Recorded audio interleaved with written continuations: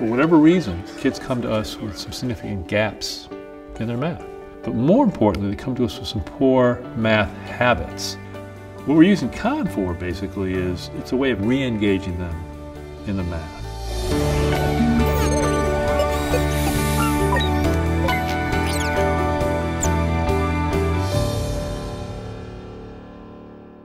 Leave that up there. Use that as your model if you need it.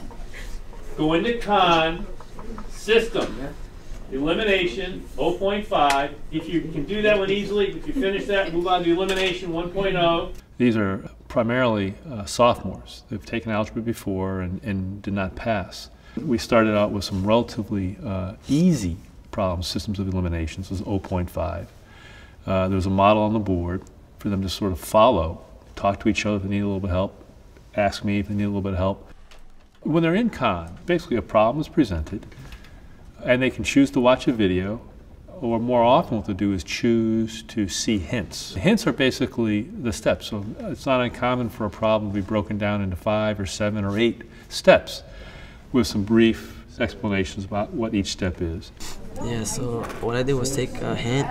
So like what it basically says is beginning by moving the y term in the second equation to the right side of the equation. You can ask for a hint, you can watch a video, you can ask a peer.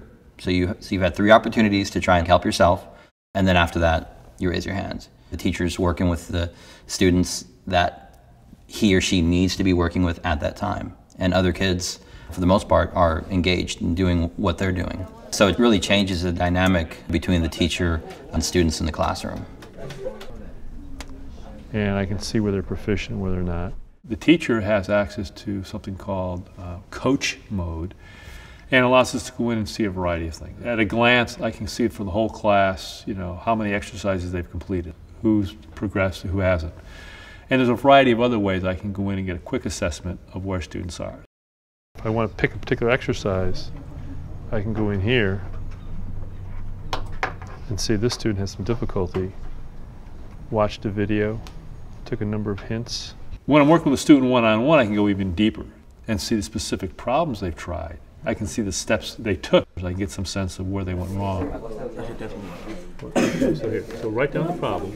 Historically, it was really hard to get the kids engaged. They couldn't get the help right when they wanted it.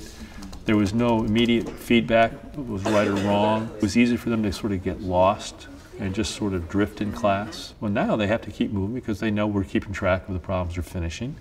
And they want to see the progress bar move. They want to see themselves, you know, become proficient in the exercises. I'll plug it into X. Yeah, you plug it in there. I know. Okay, you got it. I know. Previously, we had a hard time getting the kids to do homework. Well, now with Khan, it's a little bit easier to get them to do that work. There's less wiggle room for them to sort of back out because they've got hints they can take or videos they can watch, and you're measuring the work they're doing. And they're doing many, many more problems this year than they did last year. And there's no substitute for practice. The good thing about it is that it tells us when we need to review it, and we could go back, take hints again, or we could just keep on going. Their behavior, their habits were changing. We started to notice as kids were staying engaged. We'd look at screens of our coaching data and see kids repeatedly trying.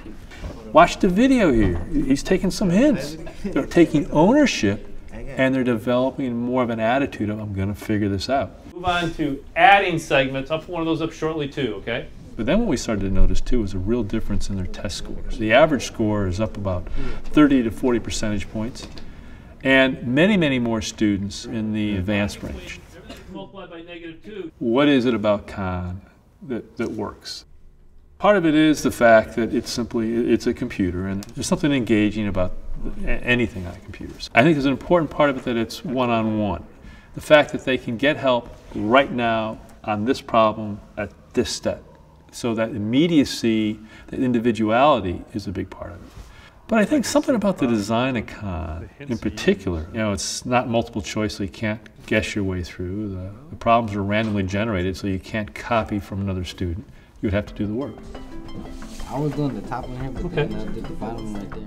It shows us that every single student, when given the chance, wants to learn. They want to be successful. We're seeing students just turn on, you know, left and right.